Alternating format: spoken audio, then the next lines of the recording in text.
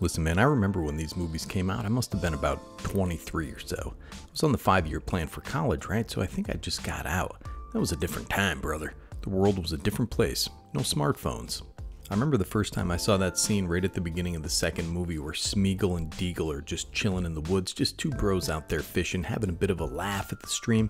Then the ring gets involved, right? I think it's an allegory for when dudes hit puberty. Suddenly they're fighting over ladies, but maybe I'm overthinking this.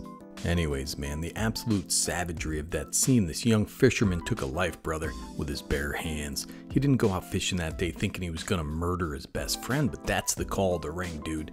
Maybe it was just his nature the whole time. The ring just brought out the true Smeagol. So listen, man, if you're watching this and you feel like you want some off the beaten path Magic the Gathering content, then hit all the buttons, buddy. You gotta subscribe to the channel. That's how you get more of this old guy and his Lord of the Rings story time, fun time. Thanks also to my recent supporters. We got Banana Jones out there, we got Rua, Alex L, and of course Tyler. Thanks a lot, you mooks. So in the new set, Smeagol gets his own card, and it turns out it's a bit of a surprise Landfall and Aristocrat powerhouse. Golgari always seems to surprise mechanically. Every time I see a new Golgari commander, I'm like, what the heck's going on with this guy? Well, I'm gonna tell you, we got Smeagol Helpful Guide, 1 black and a green for a legendary creature, Halfling Horror. It's a 4/2. At the beginning of your end step, if a creature died under your control this turn, the ring tempts you. Whenever the ring tempts you, target opponent reveals cards from the top of their library until they reveal a land card. Put that card onto the battlefield tapped under your control and the rest into their graveyard. The art on this is spot on, right? Smeagol's pretending to help the little hobbits. And as so brilliantly shown in the movie, he's torn between a genuine sense of kinship with Frodo and his desire to retrieve the ring. The showcase shows his dark side. Wait until Frodo's asleep to try to steal back his little precious ring, brother. So right off the bat, you have a combo that kind of encompasses the mechanical flavor you want in this deck. Dunedain Rangers combos with this guy, but only if you have a way to both produce and sacrifice the ring bearer. So you have Dunedain Rangers, 3 and a green for a creature, human ranger, it's a 4/4. Landfall, whenever a land enters the battlefield under your control, if you don't control a ring bearer, the ring tempts you. These two pieces are central to this combo, but you need something that produces a ring bearer on landfall. So Rampaging Baloths does the job and is probably the best one. You want that in a landfall deck anyway, even if you aren't comboing out. You could replace that with Zendikar's Royal, make a 2/2 green elemental land on landfall, or the old Greensleeves Marrow Sorcerer. This thing's like 30 bucks though. Make a 3/3 Badger to carry the ring. Probably do a better job than Frodo anyways. So we'll go through some sacrifice outlets later, but you want free sacrifice outlets like Viscera Seer or Carrion Feeder. Combine the free sacrifice outlet with this stuff and you're in business, dude. Take all your opponent's lands out of their deck, pay it off with Blood Artist, Poison Tip Archer, Vindictive Vampire, or Zulaport Cutthroat. Now that's the combo route, and it's a pretty decent way to win a game. Aristocrats in these colors is pretty easy to do. Build a board state of tokens, sacrifice outlets and payoffs, and gradually drain the table. I've done so many of these decks. It's an established archetype that doesn't rely on combat. It can be very strong. You also want to be tempted by the ring as often as possible. There are about 19 cards that do that in these colors from this set, so let's highlight some of the good ones, brother. Remember as well, this commander has 2 triggered abilities that you're building around, so consider your Strionic Resonator. Alright man, let's get tempted by tempted by the ring. You got Call the Ring out there, 1 and a black for an enchantment. At the beginning of your upkeep, the ring tempts you.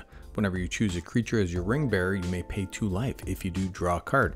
This card does a lot right out of the gate, and if your commander's out there, you're getting a land on top of everything else. Then you have the 1 ring to rule them all. It's 2 black. Chapter 1, the ring tempts you. Then each player mills cards equal to your ring bearer's power. Chapter 2, destroy all non-legendary creatures. Chapter 3, each opponent loses 1 life for each creature card in that player's graveyard. Sauron's out there, he's up to no good as usual. Anytime you see a guy with an elaborate hat like that, just know he's probably somebody you shouldn't give your credit card information to, brother. Then you have the Inherited Envelope. Ever since I started playing Magic the Gathering, I always wanted a card that represented the mail, dude. It's 3 generic mana for an artifact. When it enters the battlefield, the ring tempts you. Has tap, add 1 mana of any color. Looks like old Bilbo Baggins just got his order in from TCG Player, my man. Mana rocks are probably redundant in this deck, but it's a fine card. I like this card, Bombadil's Song. 1 and a green for an instant. Target creature you control gets +1/+1, gains hexproof until end of turn, the ring tempts you. Who does this guy think he is out there, Mariah Carey, dude? This guy breaks out in a song in the middle of my dinner. I'm asking for a free dessert, buddy. This guy's out there ringing a dong, and I'm trying to eat my fettuccine. Then we have Sam's Desperate Rescue. 1 black mana for a sorcery. Return target creature card from your graveyard to your hand. The ring tempts you. Great card in a deck where we're sacrificing creatures all day. Your opponents are going to be incentivized to remove your stuff anyways. And Sam is out there terrorizing the streets of Mordor like an Antifa loose in Portland, brother. Alright, then we can kind of delve in the Landfall and Lands Matter cards. There are staples here that are pretty great in this deck. Got cards like Lotus Cobra. Never pick up one of these beasts. Even if you're trained, it'll bite you right in the neck, dude, and drain your mana right out. Tireless Provisioner. Great card, dude. I didn't even realize it was an elf, but it got a nice looking reprint in Lord of the Rings Commander. If the Lotus Cobra is going to drain your mana, this lady's going to drain your bank account. Then you have Tireless Tracker, 2 and a green for a creature. Human Scout, it's a 3/2 with Landfall. Whenever a land enters the battlefield under your control, investigate. Whenever you sacrifice a clue, put a +1/+1 counter on Tireless Tracker. These two, they're tireless, right? They're doing CrossFit out there. They don't get winded very easily. You gotta keep up on the cardio, brother, especially when the air is poisoned thanks to the Canadian wildfires. Oh my gosh, then of course you have Scoot Swarm. It's a no-brainer in any Landfall deck. Scoot Boot Boogie all through the land, my friends. This guy and Spore Mound are pretty fantastic at putting out sack fodder and just maintaining the board presence to feed the Aristocrats.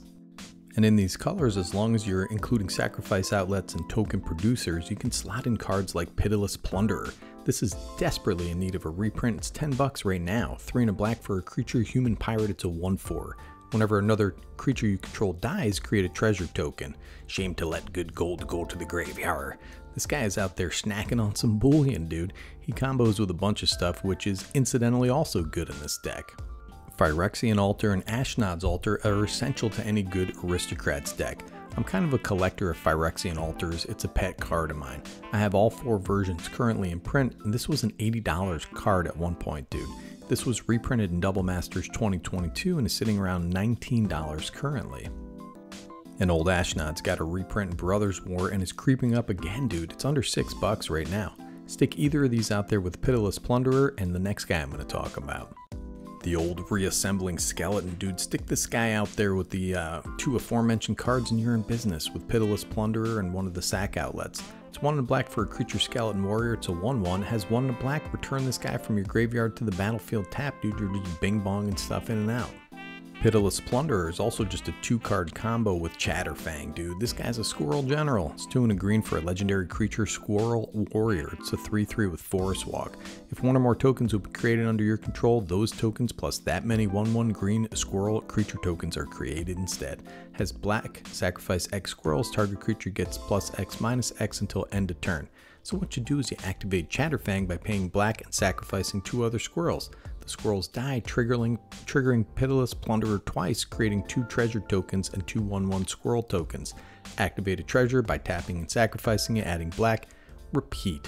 Resolve all Chatterfang's abilities, causing any number of target creatures to get +2/-2 until the end of turn any number of times. Then you got the Pawn of Ulamog, dude. I saw this guy at a rave about 4 years ago selling some balloons full of an unknown substance.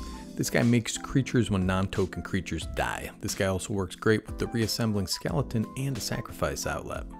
And speaking of Eldrazi spawn, I have used cards like Nest Invader and Kozilek's Predator in Aristocrat decks to generate sack fodder, then reanimate them later for more bodies on the field. Those Eldrazi spawn are sneakily good in these types of decks. They trigger our commander and our drain effect like Zulaport Cutthroat, and they also ramp us into bigger spells and reanimation effects. And as long as the card brings 2 bodies to the battlefield, you can combo out with Ashnod's Altar and Nim Deathmantle. This one was reprinted in Double Masters 2022 and was bulk priced. It's back up to $3 currently. Nim Deathmantle's 2 generic mana for an artifact equipment. Equipped creature gets +2/+2, has Intimidate, and is a black zombie. Not too worried about that stuff. But whenever a non-token creature is put in your graveyard from the battlefield, you may pay 4. If you do, return that card to the battlefield and attach this guy to it. In these colors, you also have a couple undying creatures you can use at least twice for sacrifice fodder. With the aforementioned Ashnod's Altar and Nim Deathmantle, you can sacrifice a Young Wolf or a Strangleroot Geist or a Butcher Ghoul for 2 mana on the altar. It comes right back with a +1/+1 counter on it. Sacrifice it again for 2 mana. You now have 4 mana to pump into Nim Deathmantle. Infinite Dice triggers right there, buddy. I can't find confirmation for this combo anywhere. It's not listed in any of the combo sites, but I can't see any reason why it doesn't work. then you got the man himself, dude. This guy does everything. Yawgmoth, Thran Physician, 2 black for legendary creature Human Cleric. It's a 2/4. Has protection from humans. Pay 1 life, sacrifice another creature, put a -1/-1 counter on up to 1 target creature and draw a card. Has black, discard a card, proliferate. One of the best sacrifice outlets out there. This guy also combos with the 2 undying creatures and a card like Blood Artist to drain the table if you have a free sack outlet and draw you a whole grip of cards. For those that don't know, you can cancel out the +1/+1 counter with a -1/-1 counter. They just disappear, so you can loop undying creatures this way. You need a way to gain 1 life, but that's where Zulaport and Blood Artist come in. I love this guy. It was a $30 to $40 card recently until a reprint and Dominaria remastered. You can get that sweet full art for under 13 bucks right now, brother. So yeah, man, I kind of just rambled into combos here, but Smeagol seems like a competent Golgari Aristocrats commander with a Landfall flavor to it, which I like. He brings a new combo to the table, and though it's a tad convoluted, it can be a fun thing to build towards it. These decks are fun to have around, dude. Most of the time it's good to have a way to drain the table outside of combat, and Aristocrat decks can be a neat little puzzle. The consistent ramp is also pretty amazing, and having that solid engine in the command zone makes for a very threatening deck. So listen, man, get out there and enjoy your Smeagols. This is Nicky G from Better Commander signing off.